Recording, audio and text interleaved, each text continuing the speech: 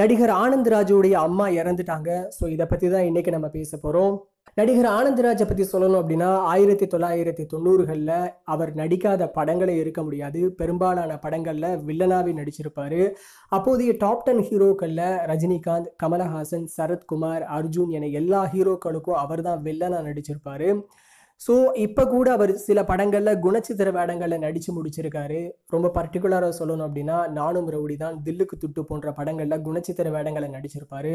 அப்போது கூட அவருடைய நடிப்பு வந்து பாராட்டத்தக்க ஒரு நடிப்பாக தான் இருந்துச்சு.